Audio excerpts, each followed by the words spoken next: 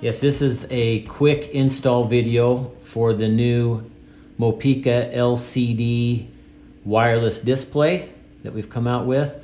A couple things I want to point out is this display is designed to monitor up to 2 tanks. You can either do 1 tank or 2 tanks.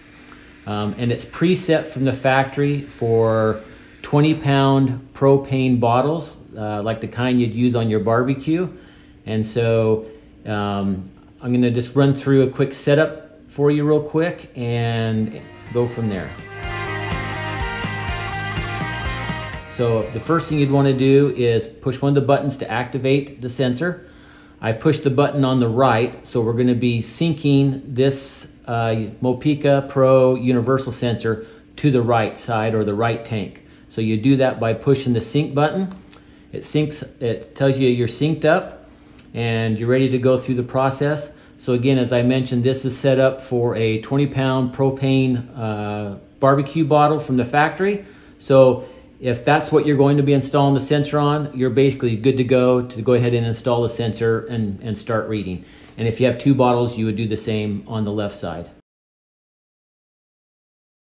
But let's just say that your bottle is a different size than a 20-pounder or maybe even a different commodity.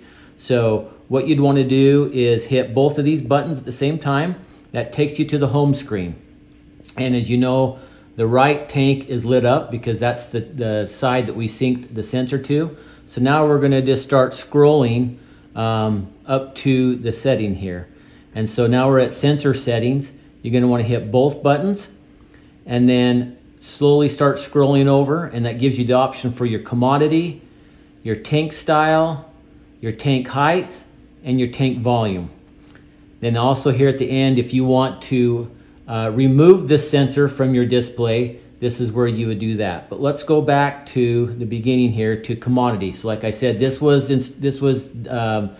set up for propane from the factory, but if you have something different than propane, you'd hit both buttons, and then you can just scroll down between the different options of the commodities of like water, diesel, gas, heating oil, and other. Again, for this presentation, we're going to stay on propane, but once you got that picked, then you'd go ahead and just hit both buttons and that would lock that commodity in. So we're going to go back up to propane and lock it on propane. And now we're going to move over to tank styles.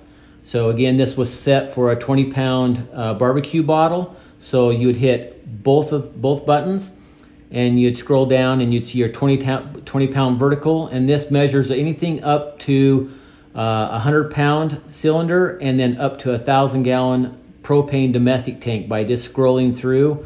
We've already have the dimensions and all the information in there for the basic tank sizes up to a 1,000-gallon tank. Now, if you have a cylinder or a larger type of tank, whether it's a water tank or propane tank, whatever you have, and it doesn't fit into the predetermined sizes that you have, we have arbitrary vertical and arbitrary horizontal. So let's just say you have a horizontal tank and it's kind of a different size or something doesn't match up with what we have in our drop down. You would scroll to it, hit both buttons, it would pick that, and then you'd scroll over to tank diameter and you'd hit both buttons. And now you can see where this says 40.5 and the little orange cursor is right underneath the 0 behind the 40. As you push both buttons together, it scrolls and moves over to each digit to where you can adjust the height or the whatever of each property here. So once you have your number figured in for your diameter of your tank, you would hit both buttons. That would lock that diameter in, and now you're good to move over to your tank volume. And again, it's kind of the same process. You'd hit both buttons, and then you can hit both buttons, and that moves from digit to digit. And then you can increase your digits or lower your digits by pushing either button. And then once you have that in, you hold both of them, that locks that in.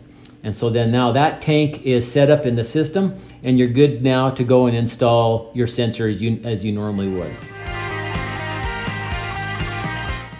So let's say you want to remove that sensor that you've done.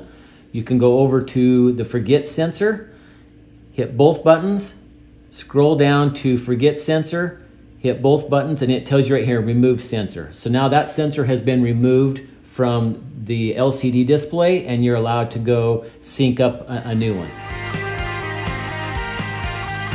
One of the things I want to show you as well is once you get back, you can go to back, go over one more to, up to settings, and on settings, you can also change the brightness from normal to high, and then you can also go to screen timeout. So that tells you how long the display will be on.